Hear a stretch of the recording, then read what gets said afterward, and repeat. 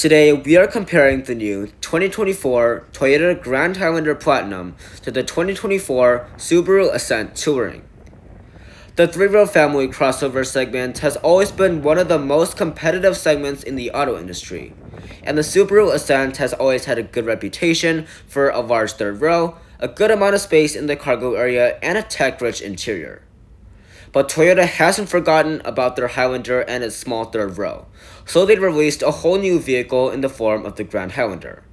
So which of these turbocharged 4-cylinder powered vehicles is the right one for you? That's what we're going to find out in today's video, so stay tuned to the very end. First, let's start out with trim levels. I have selected the top trim levels in the lineup for both of these vehicles.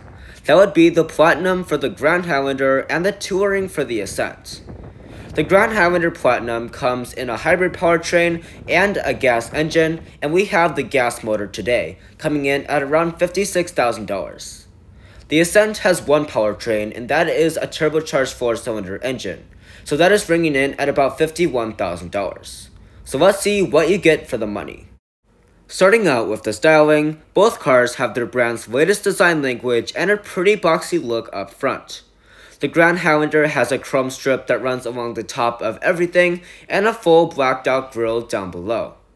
Everything in the Grand Highlander will be fully functional.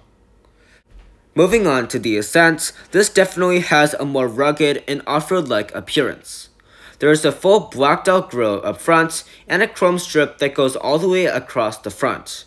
There is a large Subaru logo that splits the chrome, and all of the openings will be functional except for the ones directly underneath the headlights.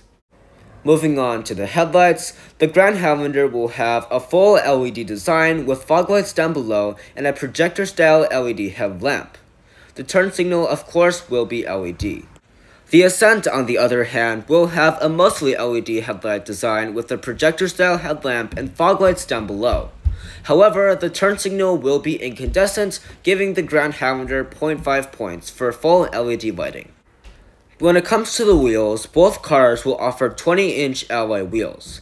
However, the Grand Highlander's wheels are covered in a chrome hubcap, which makes it look a lot uglier, and it just is unnecessary.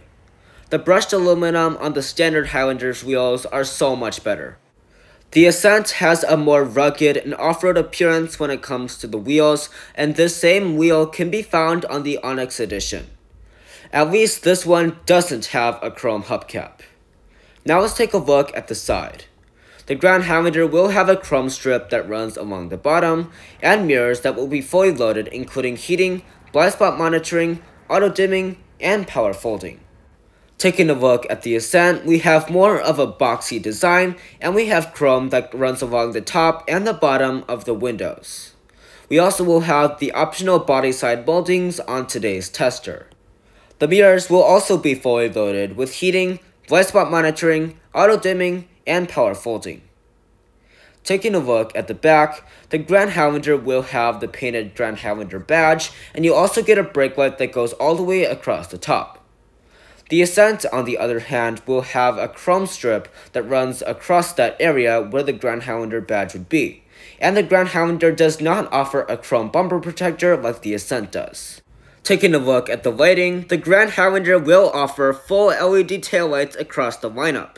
And I do have to say, the top brake light going all the way across looks a lot more premium than the standard brake light on the Ascent.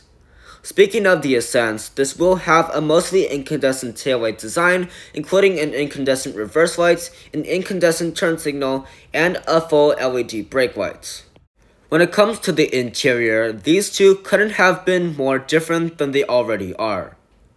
Starting out with the Grand Highlander, the door panel will be made of soft touch plastic along the top, full open pore wood trim, 2-person memory seats, leather on your armrest, all of your switchgear, and a lot of storage down below. Coming to the Ascent, this is already so much different than the Grand Highlander. The top part will be made of soft touch plastic, but that's the only similar thing they have. You have real open pore wood trim and extensive leather throughout the upper part of the door panel. All of your switchgear will be located in the traditional place, and you will have some door storage down below. However, the Grand Highlander has a lot more door storage, and it will definitely take the win in that area. Moving on to the seats, the Grand Highlander will offer 3 different color options, including this gray leather that we have here. It will be made of perforated leather and will have a gray accent across the top. This will also be 10-way power adjusting. The Ascent fights back to the Grand Highlander with premium Napa leather seats with 12-way power adjusting over 10 and a 2-way manual thigh extension. Both cars will also offer heated leather-wrapped steering wheels. Moving on to the gauges, the Ascent will have 2 analog gauge clusters with a tiny digital display in the middle.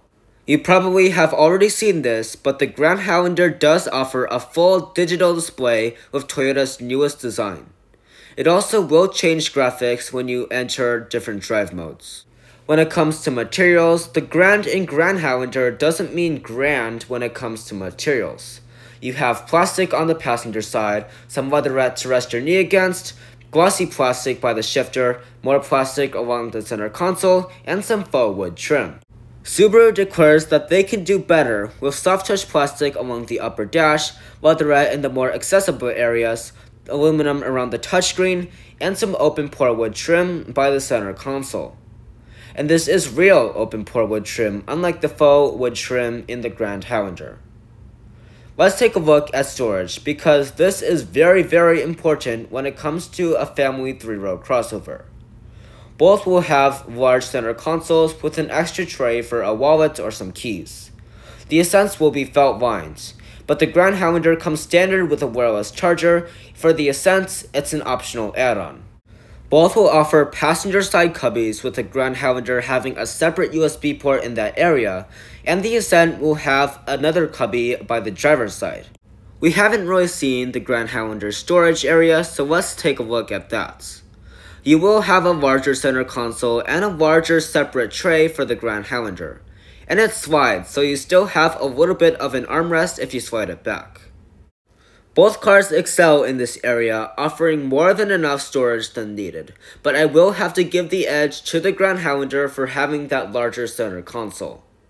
When it comes to the climate controls, both vehicles offer 3 zones of automatic climate control. They also offer 3 stages of heated and ventilated seats. The real difference is that the Grand Highlander uses real physical buttons and knobs with the option to use the screen, while the Ascent has a hybrid of physical and digital buttons. Moving on to the infotainment system, both cars are using their brand's latest software and designs. The Grand Highlander has the latest 12.3-inch audio multimedia display, which is very quick and responsive. Taking a look at the Ascent, we have the latest Subaru Star-like infotainment system built into an 11.6-inch portrait-style touchscreen. This, like the Grand Highlander, has wireless Apple CarPlay and Android Auto, and a wireless Wi-Fi hotspot. You also get Cabin Connect, so you can communicate to the passengers in the second and third row. Toyota also offers this, but it's in the form of Driver Easy Speak.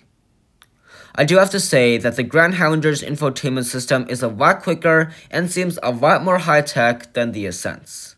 Taking a look at the cameras, both vehicles offer full 360-degree backup cameras with active trajectory. The Grand Highlander lets you choose what the lines look like, and it also gives you a rear camera washer in case you live on a dirt road. The portrait-style infotainment system in the Ascent makes it a little bit harder to fit a full 360 camera in there, but they do it anyway. You also will get active trajectory, and you also get a demonstration of the rear parking sensors. I think that's a great way to fill in the extra space that's not needed. This is a good time to mention that both cars use traditional manual gear selectors, which you know people like a lot more than those finicky electronic ones. Up top, both cars will offer a traditional rearview mirror, a digital rearview mirror, and the Ascent even has a compass built into it. You also will get a large panoramic sunroof up top that stretches all the way back to the second row. Taking a look at the rear seats, this is a very important part in a 3-row crossover, and Subaru and Toyota know that very well. The seats are very comfortable and they both slide and recline, but the Grand Highlanders are heated and ventilated while the Ascents are just heated. Taking a look at the door panel, the Grand Highlander will offer the same leather armrest, the window switch, and a sunshade for the rear seat passengers. You also get a lot more storage in the door pocket than the Ascent. To be fair, we're also going to take a look at the Ascent. We have a lot of good amenities back here, and it is also very comfortable. There is one thing that the Grand Highlander can't match, and that is the fact that this Ascent has 19 cup holders throughout the whole cabin. That is class leading, and the Grand Highlander also has a good number at 16. You also get extensive leather, sunshades, and open plywood trim, and these seats will be finished in Napa leather, making them extremely comfortable. Both cars have a good amount of room in the second row, and even with the seats slid almost all the way back, I still have about 4 inches of legroom in the Grand Highlander. So I'm going to give the slight edge to the Grand Highlander. But the Ascent has a little bit bigger of a seat back pocket, and I've noticed that Toyota is going a little bit smaller for the pockets. You also get 2 USB-C ports and a household-style outlet. Both cars will also have a third zone of climate control with all of your controls like you do up front, and the Ascent has extra cup holders that will fold out. The Grand Highlander also has center cup holders and 2 cubbies for the second row passengers and an extra one for the third row passengers. I will give a half point to the Grand Highlander for having the extra cubbies, but the cup holder placement is based on your personal preference. The third rows are just as important as the second rows if you are carrying extra people around. Thankfully, Subaru and Toyota did an amazing job on the third rows. Access is very easy in the Grand Highlander. You can pull that lever or you can pull the latch at the top of the seat. The Ascent has the option to pull the lever at the bottom of the seat, or you can pull the latch on the side of the seats for the third row passengers getting out of the car. Both cars offer a good amount of space to get into the third row, and when sliding the seat all the way back, I don't have any legroom in the back of this Ascent. Now keep in mind this is all the way back, so you're going to most likely have it slid forward a little bit. Comparing that to the Grand Highlander, I still get 1.5 inches of legroom even with the seat slid all the way back. The thigh support is also better. The Grand Highlander offers 4 cup holders in the back, while the Ascent offers 5. However, the Grand Highlander has a handle, so that getting in and out of the third row is much easier. The leather armrest in the Grand Highlander is more comfortable, but there is an extra cubby in the Ascent which makes it a little bit more versatile. You also will get 2 USB ports on one side in the Ascent and 1 USB port on each side for the Grand Highlander. Both cars offer good third rows with a good amount of space and amenities, but I am going to have to give the edge to the Grand Highlander for having that extra bit of room. Coming to the cargo area, if you're going to have a lot of people with you, you're going to have a lot of stuff. Thankfully, Toyota and Subaru have you covered. Behind the third row of the Grand Highlander, you're going to get 20.6 cubic feet of cargo room. This will exceed the Ascent, coming in at 17.8 cubic feet behind the third row. When you fold down the third row, you're going to get 58 cubic feet in the Grand Highlander, while the Ascent offers 43.8. Finally, with all the rows folded, the Grand Highlander will offer 97.5 cubic feet of cargo room, while the Ascent will offer 75.8. Both are very good, but they also have great amenities back here. They will have standard cargo trays with the option for the Ascent to go onto the third row and the second row, and the Grand Highlander also has a Velcro first aid kit. You will also get in both a power source and a subwoofer in the back.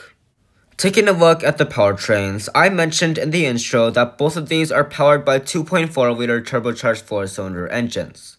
But it's the Grand Highlander that has 2 other hybrid powertrains. You have a performance hybrid making 362 horsepower, and a traditional hybrid making about 243 horsepower. This one today is the traditional 2.4-liter turbocharged 4-cylinder engine, making 265 horsepower and 310 pound-feet of torque. This is all mated to an 8-speed automatic transmission and gets a pretty good 21 miles per gallon in the city, 27 on the highway, and 24 combined.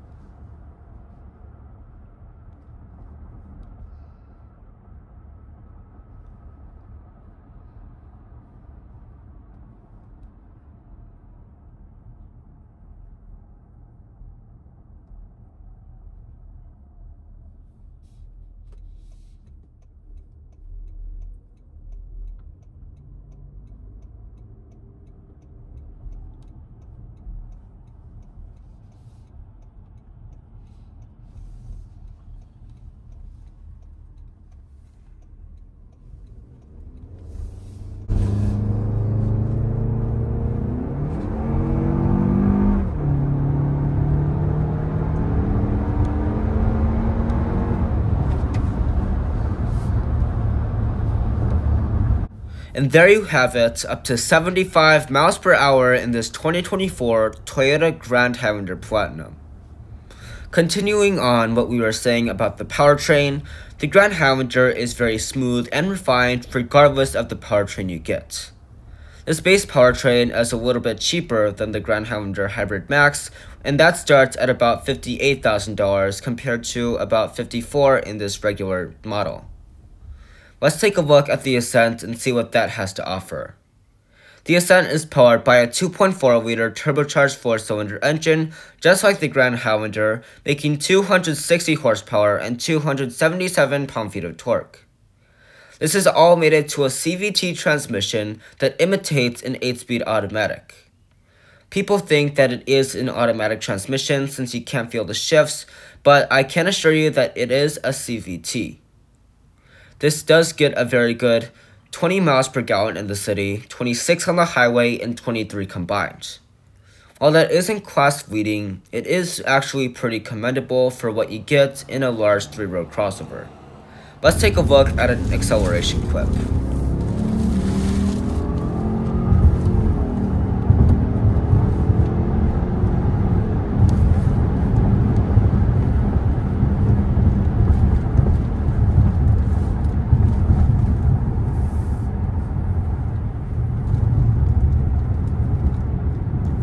Alright, there we go, up to 80 miles per hour in this 2024 Subaru Ascent Touring.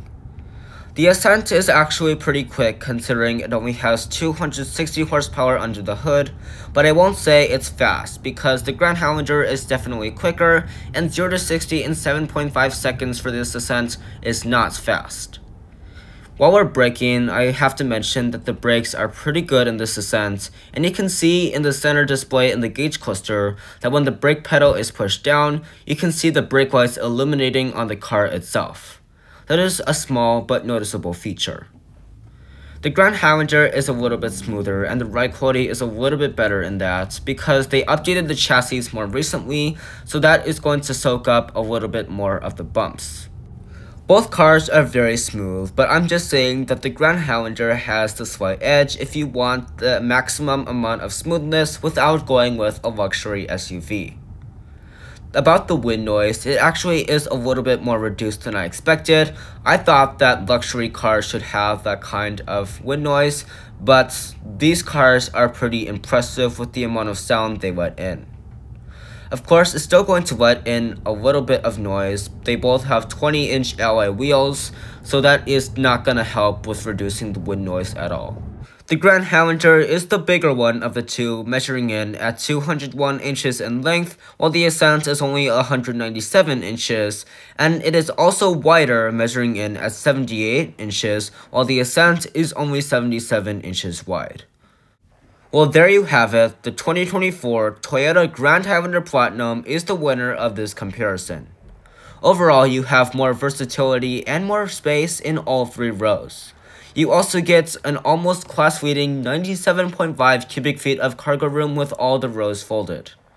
This is basically as close as minivan versatility as you can get in a crossover, and there are good reasons why this is the class-leading 3-row crossover in this segment.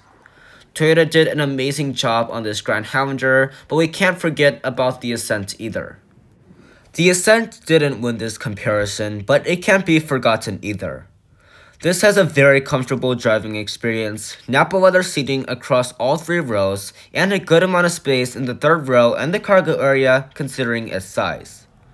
This is probably a little bit easier to drive than the Grand Highlander considering that it is smaller, and it probably will fit in your garage a little bit better. You also can't forget that this is almost $10,000 less expensive starting than the Grand Highlander. Which one would you choose? Comment your thoughts down below in the comment section. Thank you for watching this video, and I'll see you in the next one.